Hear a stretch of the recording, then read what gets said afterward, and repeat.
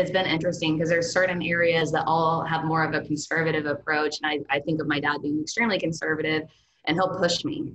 And I'm like, that's weird. Like, are you just trying to have an opposing opinion or, but he does such a good job of like, no, I have the experience. I've seen this happen. History oftentimes repeats itself and kind of sometimes gives me the confidence where I would have held back and we really needed that push. But I wouldn't have historically thought of him to be that pusher or gambler or whatever, which is what I feel. I'm like, I feel like it's gambling. We don't know. And then, to the same degree from just the way that technology has evolved over the years, my dad doesn't understand probably half of what we do, but he's mature enough and has enough confidence to not care. And he knows it needs to happen. And so there's, he's like, I don't know what you're talking about, but just keep doing that.